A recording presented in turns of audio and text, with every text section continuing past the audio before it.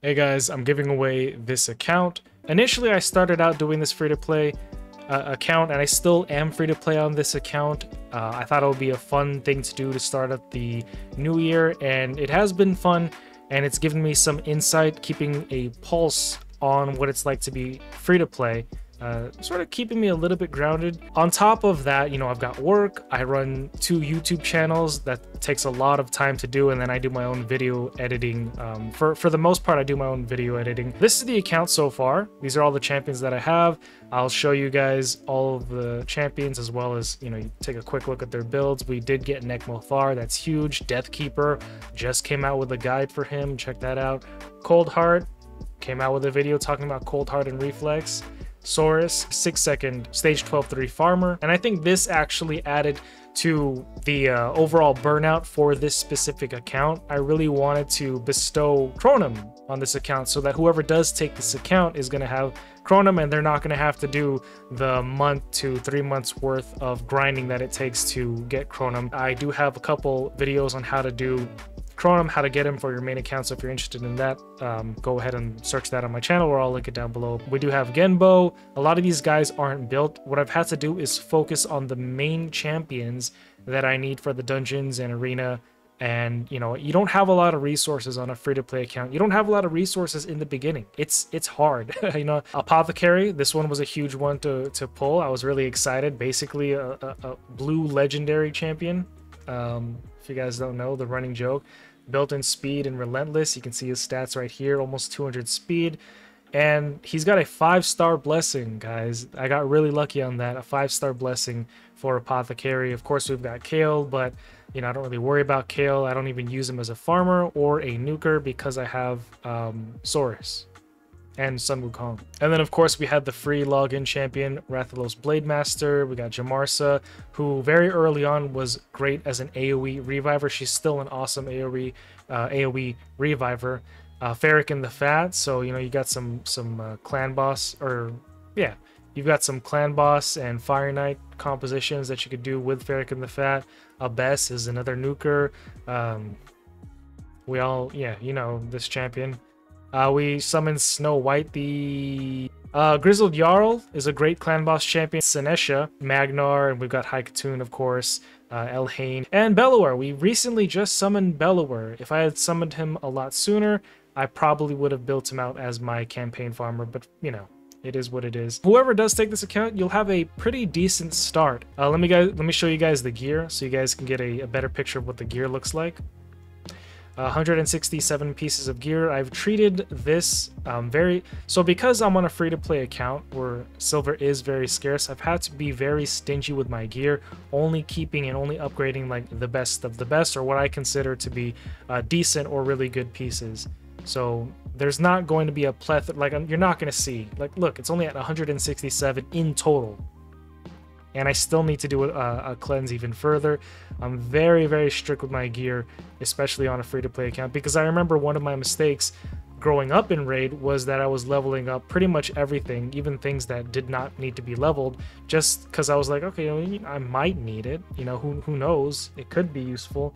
But no, I only keep it if I think that it's something that I would potentially, I only upgraded things that I thought could have potential to take all the way to 16. Now, it's not perfect, but I did have to kind of peel away from the end game mindset and warp myself into a beginner mindset. The same thing with the accessories. Of course, I haven't gear cleansed the accessories either, but you guys get the point. And this is what the Great Hall is looking like. We're some tokens away from maxing or getting this to level 7, which is what is needed to continue the arena missions. So initially what I was going to do was I was going to give this account away when I got to Arbiter. When I got Arbiter, I was saying, okay, when I get Arbiter, I'm going to give this account away. Just to be able to do Arbiter completely free to play, because the first time I played Raid, I was dirty pay to win. I'm still dirty pay to win, but you know, I wanted to see if I could do it. It's not so much that it's actually hard. I think the biggest thing here is that it's just a huge time sink. So if you're a newer player, maybe you want this account, or maybe you just want to collect accounts. Ideally, this account would go to somebody who is actually going to play the game. I mean, it does have Crohnam. That's an investment. That's a big investment in and of itself. Sun Wukong and Rathalos. I think Rathalos you can't summon anymore, so I mean there's value in that, right? Because Rathalos you can't even pull from shards anymore since he was part of the limited time event. In terms of Classic Arena, we're in Classic Arena 3. We're in TTA 2, but I haven't really been focusing on that. A little bit away from doing Drexstar and Yakarl. Dungeons, we're doing Minnow 15. Ice Golem, we're doing 14, but I don't think it's 100%, so I would only do 13. Spider's Den, we're doing 13. 14 can be done, but it is not 100%. And then we're doing stage 16 of Dragon's Keep. I think Dragon is one of the easier ones, so this is 100%, as far as I'm aware of. Because like what I've been doing was just throwing it in and just setting it and forget it.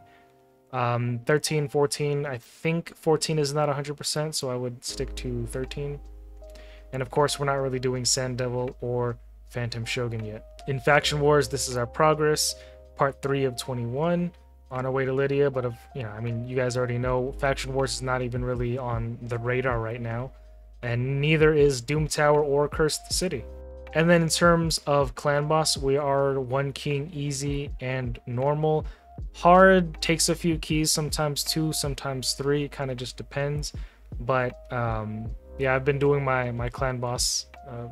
I didn't even log in yesterday to do Clan Boss on this account, so I'm gonna give this video a week to send it out to as many people. Right now it is April 20th, and next Saturday the 27th is going to be when I'm going to draw the winner, and the time that I'm going to draw the winner at will be at 6 p.m. UTC.